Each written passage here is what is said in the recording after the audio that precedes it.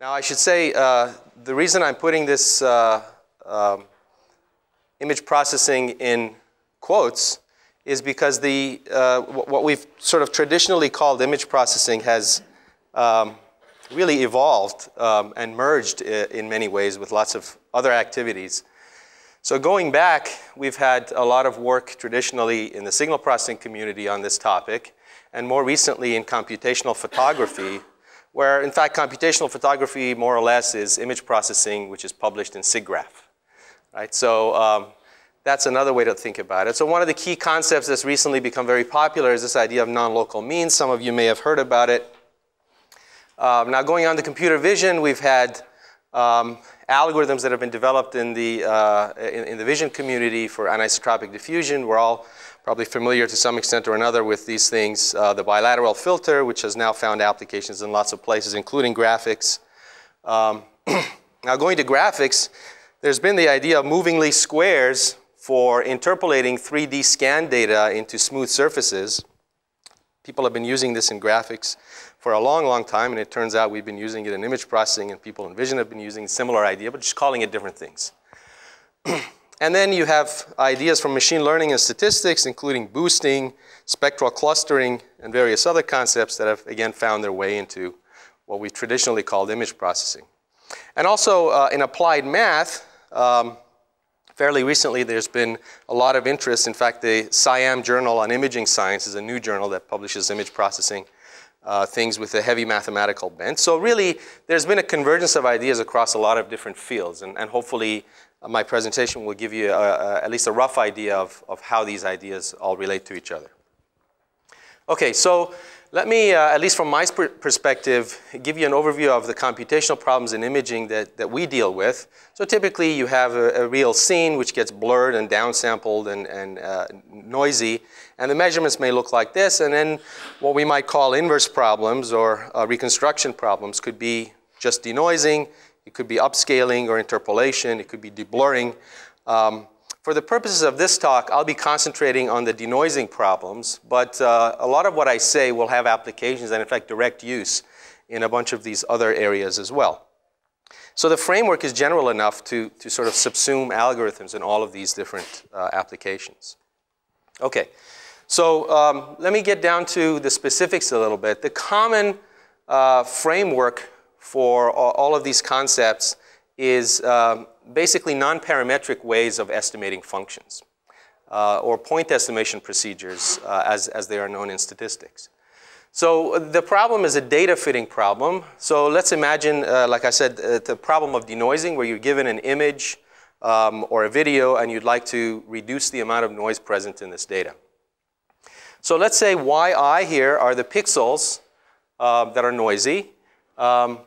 Z of xi are pixel values at some position xi, and then E here is the error. So the data model is like this. So as I said, these are the samples. This is what we call, Z is what we call the regression function, the function we sort of try to fit.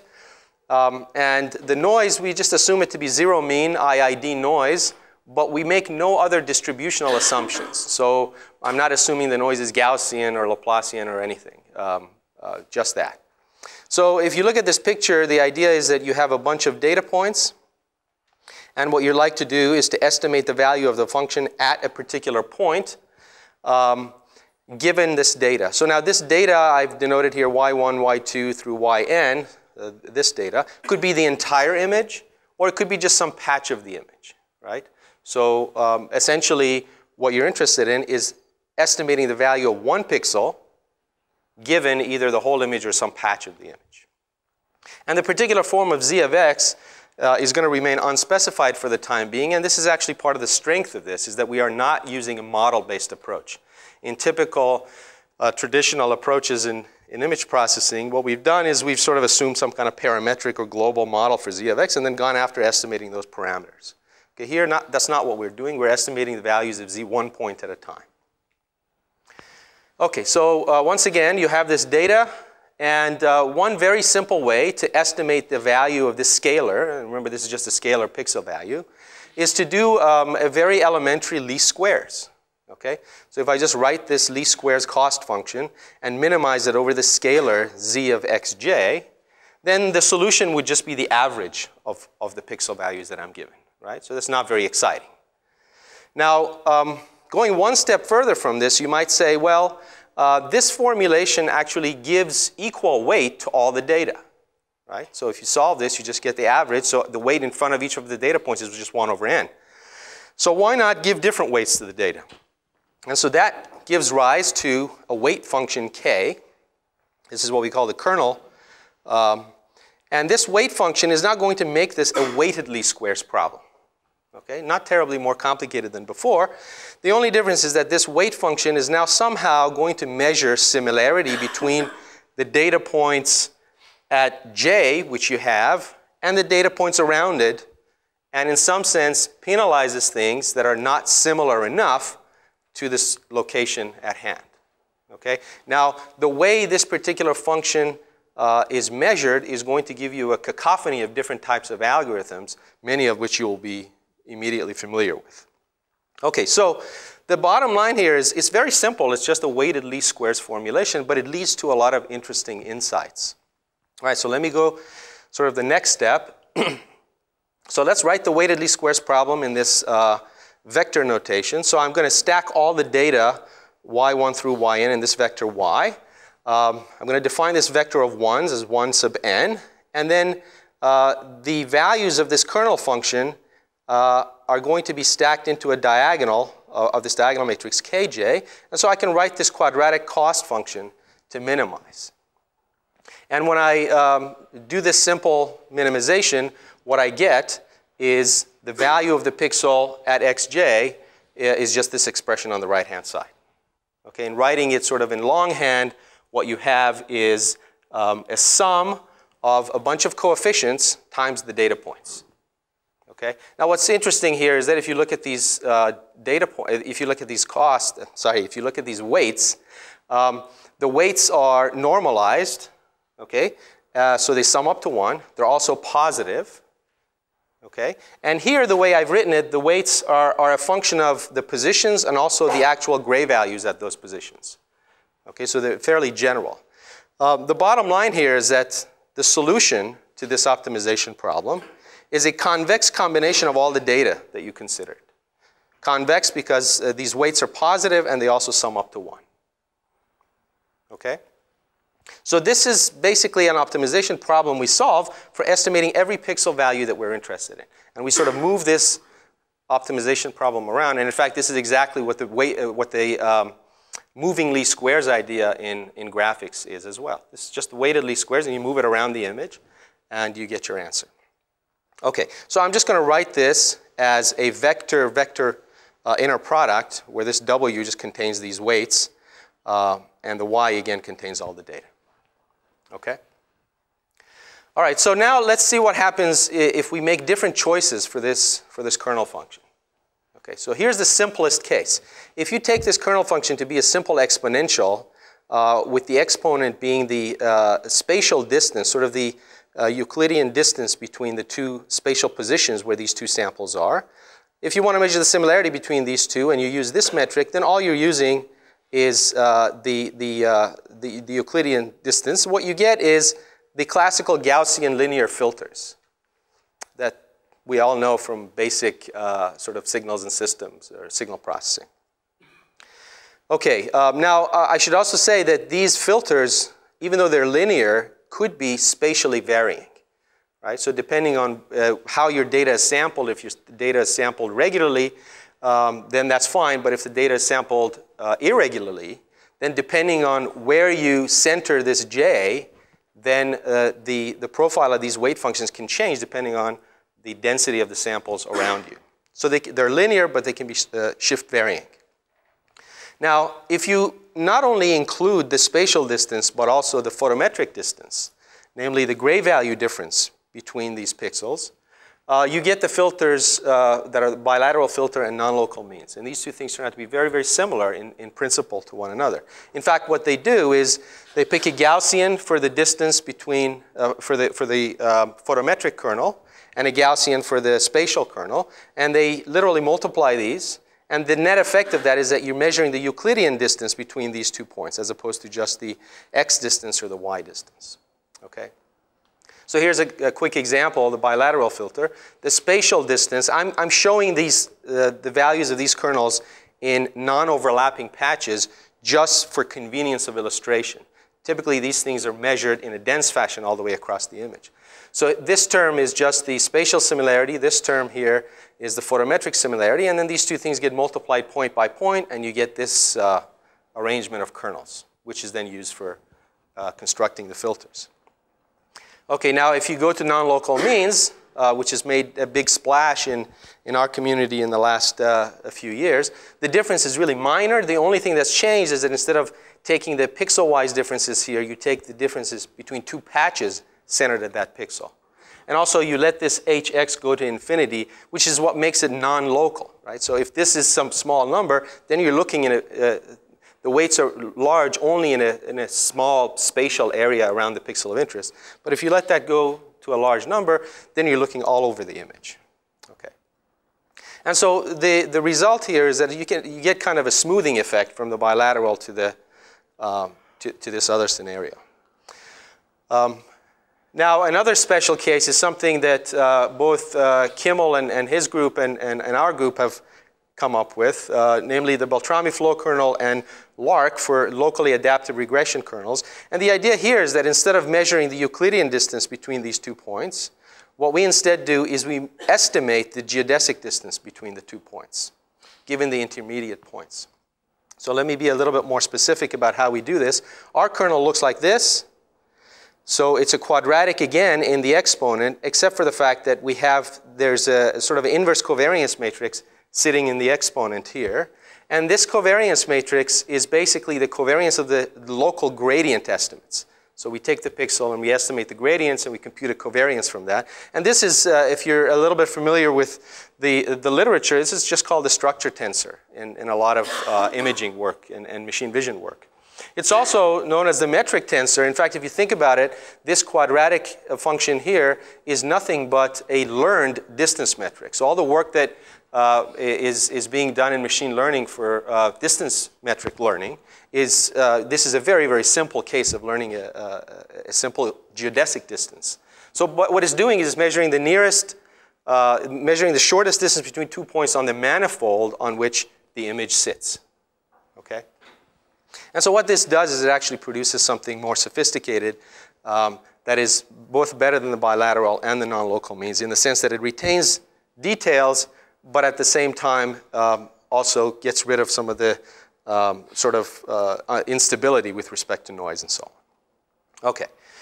So now let's think about this formulation that I just gave you and see some various ways in which we can generalize these ideas.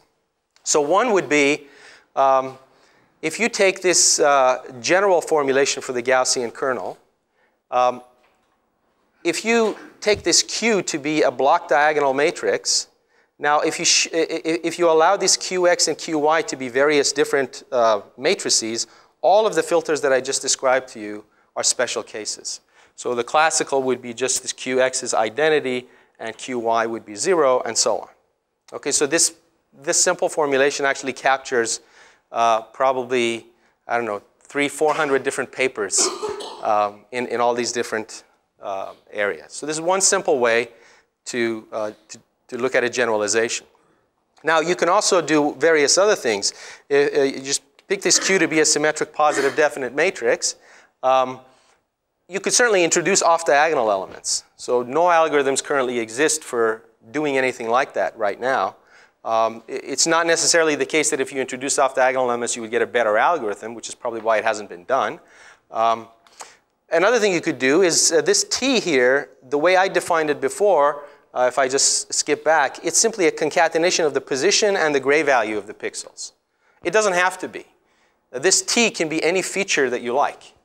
Remember, all the kernel is doing is measuring a similarity between two pixels. And here I've just chosen this particular way of selecting T, but it doesn't have to be. And finally, you can also use the idea of reproducing kernels to come up with a much more general formulation. Namely, the class of admissible kernels that you can use are functions that are symmetric in their arguments, and they're positive definite in the sense that for any collection of n samples, this Gram matrix, Kij, is symmetric positive definite. So if you design a K in this fashion, it doesn't have to be e to the minus something. It's generally going to be valid. And in fact, if you have two admissible kernels, then you can have an endless number of new constructions by doing things like a positive linear combination of the two kernels, or product of the two kernels, or any number of different things. So the reason I'm bringing all of this up is just to put in perspective the idea that things like the bilateral filter and the non-local means and so on, these are tiny, tiny special cases of something very, very broad that can be done. Okay, so before going any further, let me sort of back off the equations a little bit and show you some examples. We've applied these ideas to a lot of different applications. I'm going to show you some examples just for denoising and for focus stacking. We've also applied it to interpolation and super resolution and deblurring, and these two things, in fact, we've commercialized in a company that we started 5 years ago, which produces software for doing video enhancement for lots of different applications. Okay, so for denoising, let me give you an example. So here's a photo of JFK. This is actually a real 35 millimeter photo that has been scanned to digital form. So certainly the noise in this image is not Gaussian. It's not even uncorrelated. It's in fact a combination of film grain noise and scanning artifacts and so on. So here's the noisy image, and here's the denoised version using our algorithm, which uses this locally adaptive regression kernel. So let me just go back and forth. As you can see, the fidelity is very, very high. You can hardly tell the difference. You'd have to look at this image for a fair amount of time to see the difference. And in fact, it's interesting if now you kind of scan the literature and look at the algorithms that are sort of state of the art. So here's a plot that shows you the mean squared error. Now for that case, I couldn't show you the mean squared error because the image is just given to us. I don't have the ground truth. But if you do a bunch of Monte Carlo simulations, you can look at the mean squared error versus the standard deviation of the noise added to the image.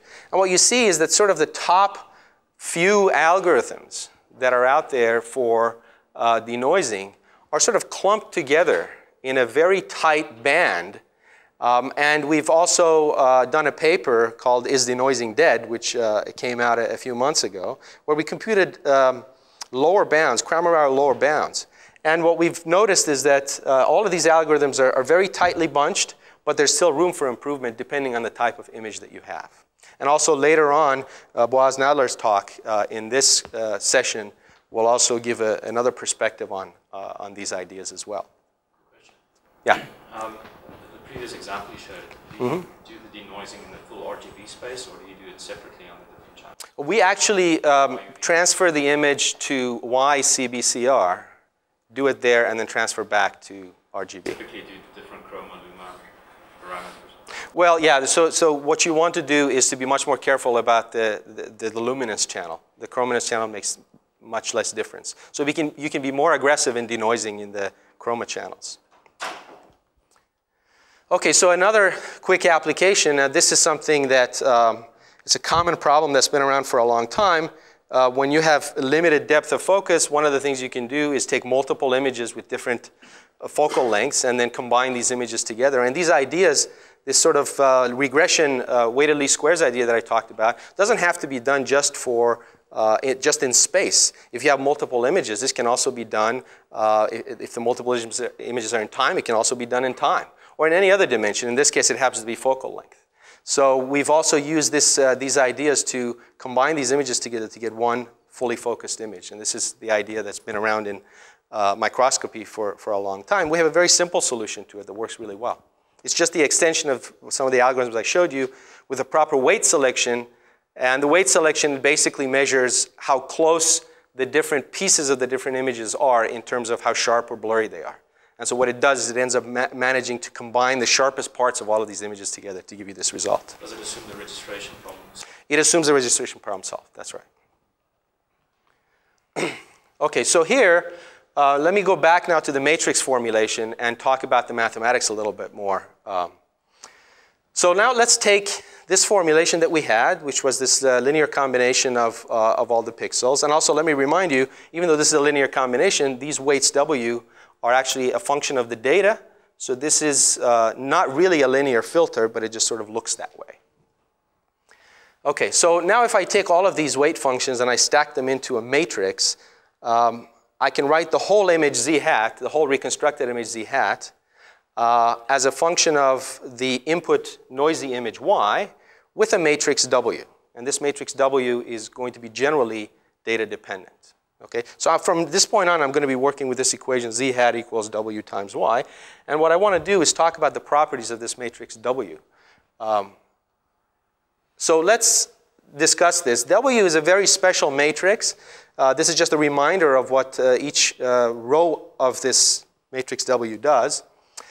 One way we can rewrite this in matrix form is to write W as D inverse K, where K is the matrix Kij, and D inverse is just a diagonal matrix which has the normalization factors simply along its diagonal. Okay? So this is just the shorthand way of writing the whole thing all at once.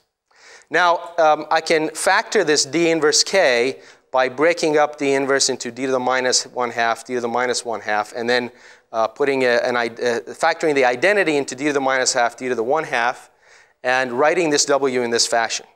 Now, it turns out that this D to the D to the 1/2 is positive definite, and because K is positive definite, and this is just a product of it on the left and right with positive definite diagonal matrices, then both L and D to the minus 1/2, D to the 1/2 are positive definite. So it turns out W is in fact a positive definite matrix as well. So, but W is positive definite, but it is not symmetric. Okay, this is a little bit sort of unexpected in a sense. So it's positive definite because it inherits that property from K. But if you simply look at this equation here, you can see that K is symmetric positive definite. But because it gets multiplied on the left by a D inverse, W can't be symmetric. But it still is positive definite because of this decomposition. So that's kind of interesting. It turns out that even though W is not symmetric, it is very close to being symmetric. And I will make that precise very shortly. And it turns out approximating it with a symmetric matrix has a lot of benefits, as we will see. Okay, so let me discuss a few of the other properties. So the matrix W, as we said, is positive definite, and it's also row stochastic, which means that the sum of each of its rows equals 1. So for matrices like this, there's a whole theory, the Perron-Frobenius theory for positive stochastic matrices. One of the properties is that its spectral radius is 1, so the top eigenvalue is 1, and it also turns out to be an unrepeated eigenvalue, so it's unique. And the dominant eigenvector corresponding to this eigenvalue is all 1s, okay, with a normalization factor of 1 over n, 1 over square root of n. There's also, these matrices also have an ergodic property. So if you take W to the kth power, so if you apply this filter many, many times, you don't get 0. You get a matrix of rank 1, where this U1 is the dominant left eigenvalue corresponding to this lambda 1. Okay. Now, if I go back to this for a second, there's an interesting intuition behind this. What this tells you is that because the dominant eigenvector is just constant, what it means is that this filter W is invariant to constant images. Right? So if you give it an image that doesn't vary, then it just gives it back to you. Okay? Which is what you would want for a denoising filter. So that's nice. The math and the intuition kind of rhyme. Okay, so let's go on and talk about other interpretations of W. Obviously, you can think of W as a probability transition matrix for a Markov chain. So this is sort of the standard interpretation for row stochastic matrices. But also, in terms of graphical models of data and spectral methods, there's interesting interpretations. So let's say you take a pixel at position J and then think about pixels around it or anywhere in the image, indexed by I. And now think of this as a node in a tree, and these are the branches of the tree. And then, so this is basically a weighted graph with the weights on each of the branches between I and J being Kij. Okay? So now if you take these weights, K, and construct the matrix decay from them. If you then normalize it the way I just described in the previous slide, and then if you take this W and normalize it further using this, minus I, what you get is precisely what's called the graph Laplacian in these other applications. And of course, the graph Laplacian has been used in so many different applications all around. So the point of this is that what I'm going to do is I'm going to be studying the spectrum of this matrix W to gain a lot of insight about processing. And people have been studying the spectrum of the graph Laplacian for all kinds of other applications, really equivalent. Okay, so the study that I'm going to show you, if you know about the spectrum of the graph Laplacian, this stuff ought to make a lot of sense. Okay, so let's take a look at the particular spectrum for the particular Lark filter. This is the one that we invented. So what I've done here is I've taken an image and I've chopped out various patches from this image. And what I'm showing you is the spectrum of the corresponding W matrix for each of these different patches. Okay, so let's start here. If you look at these flat patches, so these are patches where the pixel value doesn't change very much, okay, more or less uniform. What you see is that the spectrum for the corresponding W starts at 1, as it should, and it very quickly sort of drops down at a very fast decay rate. Okay, what does that mean? The very fast decay rate means that the filter is very aggressive. In these flat regions, the filter is doing a lot of denoising. It's doing some very heavy averaging. Now let's go to an edge. This is sort of a mild edge. And what you see is that the spectrum of the corresponding W has sort of lifted up. What that means is that this filter is less aggressive denoising than these ones. Why? Because it notices that there is some structure here and selectively decides to change the corresponding spectrum to try to protect that edge. Okay?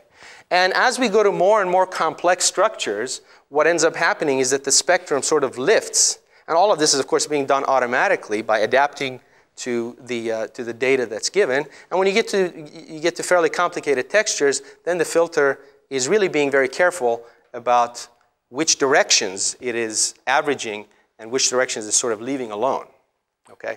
So it's very nice to be able to see that because it gives you a real intuition for how the filter is behaving in an adaptive way, in an unsupervised way, to the content of the image that it finds. It also turns out that this spectrum is very, very stable with respect to noise. So if you take the image and you compute these, now I computed these spectra on the clean image, but if you add noise to this image, there's a lot of averaging that goes on in the process of calculating these kernels. So that tends to really tamper down the effect of the noise, and so the spectrum stays fairly close to this even when you add a fairly significant amount of noise to it.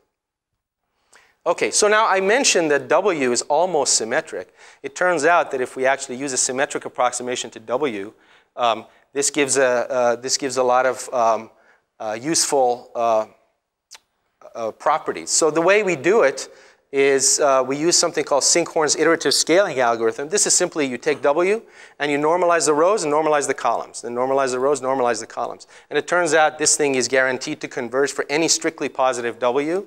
And what it gives an approximation which is symmetric, positive definite, and doubly stochastic. It's doubly stochastic because now it's symmetric, it's row stochastic and column stochastic, so it's doubly stochastic. So this approximation turns out to be good in the sense that it minimizes the cross entropy between the given W and W hat in the class of all doubly stochastic matrices. So it's optimal in this sense. Of course, this is not going to give you a very good metric bound as to how close the approximation W hat is to the given W, but we have that as well. This is some work that we did recently. It turns out that if you look at the Frobenius norm of the difference between these two matrices, you get something that looks like this. So it is basically dominated by the subdominant eigenvalue of W, and then there's these terms that decay with the dimension. Okay? So as the dimension of the matrix gets big, this approximation, these terms collapse and the approximation just becomes proportional. The approximation error becomes proportional to the subdominant eigenvalue. There's an interesting side note here that some of you may be interested in. It turns out that if you now pick W, if you choose W to be a random row stochastic matrix, it means that it has random rows, each of which sum up to 1. And of course, these come up all the time in Dirac stick breaking processes. Right? So if you take a stick of length 1 and randomly break it, it always adds up to 1. Right? So that becomes the lengths of those pieces become the elements in the row of W. If you do that, then it turns out the subdominant eigenvalue actually collapses with dimension. And so if you now take this and replace it in here, what you see is that the symmetric approximation and the original W are in fact asymptotically equivalent for large enough n. So this approximation is very, very good for this situation. Okay, so now if I use this symmetrized form, I can write the spectrum of the powers of W this way. And since I know I'm getting close to being out of time, I'm going to skip through some of these. I'm going to be able to approximate the bias and the variance of my estimate using this approximation of the spectrum. And the mean squared error is now the square of the bias plus the trace of the covariance. And if I write the image, underlying image Z in terms of the eigenvectors of W in this basis, then let me just direct your attention to this. So this B0I are the coefficients of Z in the column space of V. Okay? You get the mean squared error having this expression, and sigma squared here being the variance of the noise. Now you can ask, what's the ideal spectrum? So remember, we designed these filters from the beginning without really thinking about their optimality at the end for minimizing mean squared error. So we designed the spectrum we designed the W for the bilateral filter and just kind of do it. Now, if you have this expression, you could ask, sort of clairvoyantly, how would you design W to have the best spectrum possible? Well, just take this quadratic function and differentiate it. Well, if you do that, you get the optimal spectrum is this formulation, and this is nothing but the Wiener filter. Okay? So if you somehow clairvoyantly knew what this signal-to-noise ratio was ahead of time, if you knew what these coefficients were ahead of time, then you would design W accordingly to minimize this quantity. And in fact, it turns out that all the state-of-the-art denoising algorithms, in one way or another, are implicitly struggling to do this, even though nobody quite realizes that that's the case. In fact, the algorithm that works the best, which is this BM3D, it's a very well-known algorithm, explicitly tries to estimate these lambda i's from the given noisy data and then constructs a W by doing V transpose, where the V that they use is in fact DCT.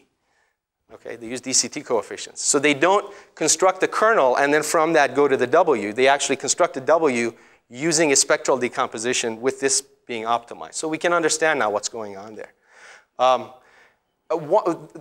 Before I ran out of time, this part is probably the most important segment. So anything that we've done so far has yielded non-ideal filters, okay? Because we don't have this clairvoyant idea of what to do.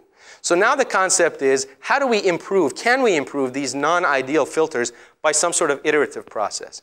And it turns out we can. One way to do it is diffusion. Diffusion is nothing but applying this filter W multiple times.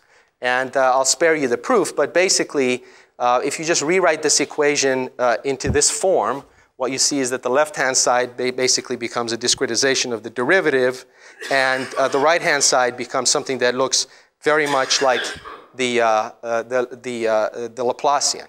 So if you do diffusion in this way, and this has been done obviously in many different places, that's one way to improve your estimate. And it turns out it has some pluses and minuses.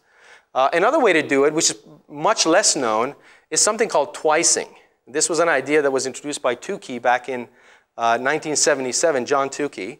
More recently, it's been rediscovered by Buhlmann and Yu, called L2 boosting. This has been published mainly in statistics and machine learning literature.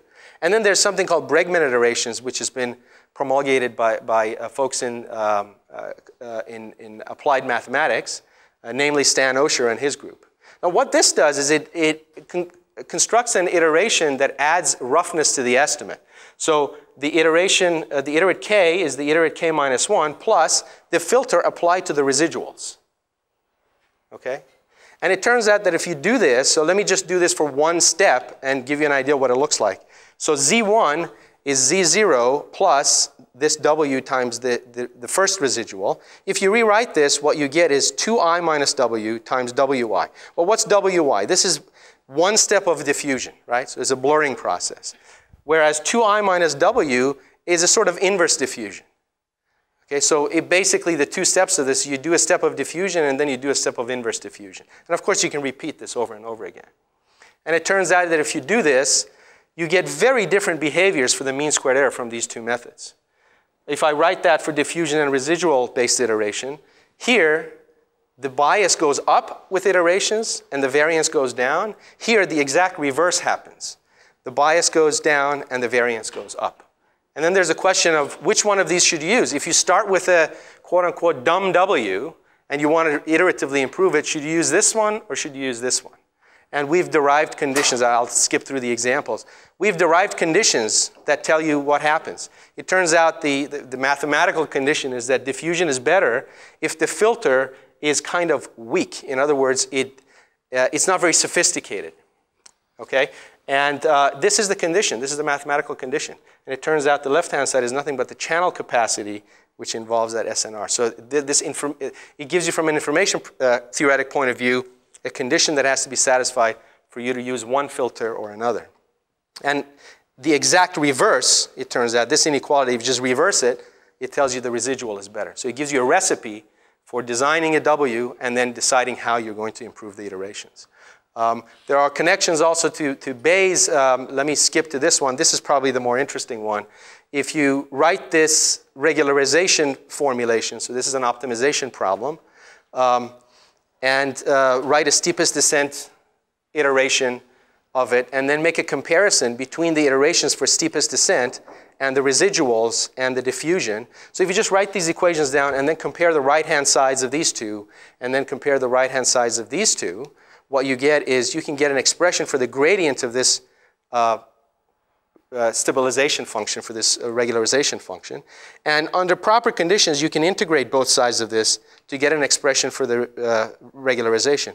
And what it shows you is that the regularization function is basically a quadratic function that involves W, but it's a quadratic function of the residuals. So it's not a standard prior that you might use in standard Bayesian approach. So it's a Bayesian, it's sort of a naive Bayesian approach, if you want to think of it that way. Okay, so, just one last example. We also use these weights for doing visual search by comparing the coefficients that we get here to a given image, and we're able to very robustly identify objects such as this. This is just an example where we have, for video, we do the same thing. So here's the query, and here's the detections that we get. There's no requirement for motion estimation, no segmentation or learning. It's just literally matching the W coefficients for these images or for these video sequence to the W coefficients in a dense way for the sequence that you see on the right-hand side. So without any learning. Okay, so that's it. Just to conclude, I just want to say, as it turns out, the scholars in literature and in film tend to think that there are only 7 basic plots. Right? There's comedy, tragedy, quest, rebirth, and every other book, film ever made is some combination of these ideas. So in some sense, we've arrived at this point where I think there's sort of basic plots for modern image processing as well. And I think they are adaptiveness to the data, use of non-parametrics, and doing these kinds of iterations. And everything that we've done has sort of revolved around these 3 main concepts over the last few years. And so as I've hopefully shown you, there are many applications and still more to be discovered. You know, I'm sorry I went over time, but that's it. Thank you.